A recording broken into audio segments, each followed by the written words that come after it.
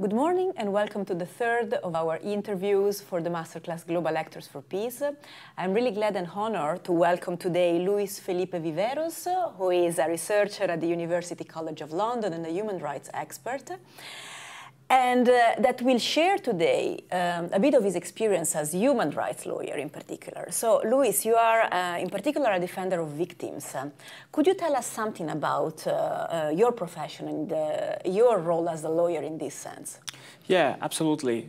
So I'm Colombian, and as you know, Colombia has been immersed in an internal armed conflict for over 50 years now.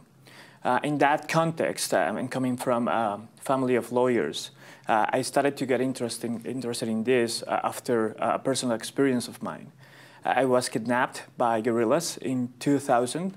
That was my first year of law school. Before that, I wanted to be a commercial lawyer. That was my dream.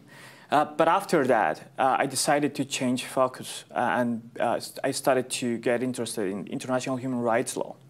What I do basically is I represent human rights victims where there's responsibility on the part of the Colombian state. I represent hundreds of cases against the military in Colombia, and then some of those cases I represent before the Inter-American Commission of Human Rights and the court as well. And you know, instrumental to all of that, I interned at the Inter-American Commission of Human Rights, then I was a lawyer at the Inter-American Court of Human Rights, and all my research and academic interests are instrumental to that, to my role as an advocate for human rights victims in Colombia. Luis, you mentioned before your personal experience that somehow tell us how painful can be a peace process, an internal peace process. So I wanted to ask you if you can share something more about your experience. What has been, what did it mean? Yeah, absolutely. You know, I've been thinking a lot about this lately, and particularly about a person that I met during my kidnapping in the jungle. There was a boy there. His name was Camilo. He was 13. And that image has never left me. A boy of 13 with an AK-47, a uniform. That just doesn't fit your idea of a perpetrator. Of course, he was a perpetrator, but he was also a victim. And those two things are dilemmatic in nature. Mm-hmm. It's hard to reconcile that. And if you add to that the expectations of the Colombian society, of particular groups, of me also, and I don't want to be selfish, but I also would like to see some justice done there. If you try to think of that, how to reach a compromise, that can be very painful for a society.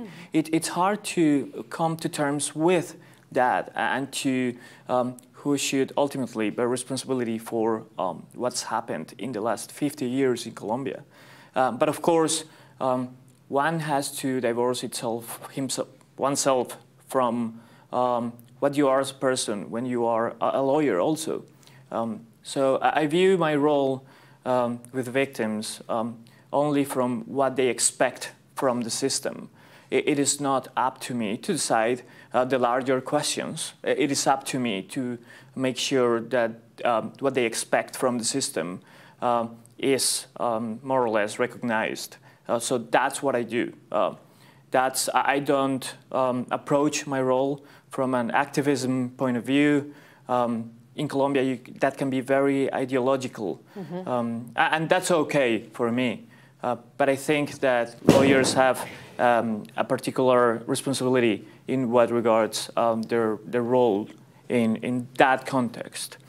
But it's problematic. There are no easy answers to that, and we are trying to find those answers right now in Colombia. Luis, as you know, we decided to devote this masterclass to the role of global actors for peace. Can you envisage a role for global actors in a conflict that has been fundamentally internal? Yes, I think that actually this peace process is interesting from an external point of view because of that. We have the Security Council involved there. They're actually overseeing the disarmament of the guerrillas of the FARC. They are overseeing that the parties comply with the responsibilities under the agreement that they reached. Countries were instrumental in reaching that agreement as well, Cuba and Norway particularly. Even the European Court of Human Rights has a commissioner there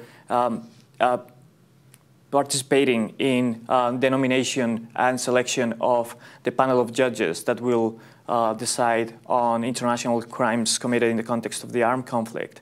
We have the United States, because, of course, the FARC is also labeled as a terrorist organization and perhaps the main drug trafficking cartel in the world. So, of course, there is a role for global actors. And, of course, in my view, and this is what I find most interesting, for international courts. Mm-hmm. This is the first peace process in Colombia, where the ICC will have full jurisdiction over what happens. Mm-hmm. And that has been shaping not only the legal side of things, but also the narrative. Mm-hmm. Many times even on wrong basis, just assumptions that don't exist as a matter of international law. Mm-hmm. But it's interesting just to see how the existence, the mere existence of these institutions in Costa Rica, the Inter-American mm-hmm. Court of Human Rights, and in The Hague, mm-hmm. The ICC shape everything. Mm-hmm. So not only there is a role, but I think that they are main players mm-hmm. In the Colombian process. Wonderful. So we really look forward to know more about all these tomorrow. And we thank you very much, Luis Viveros, for being with us today. And see you on the next appointment of the Masterclass in Peels. Thank you very much.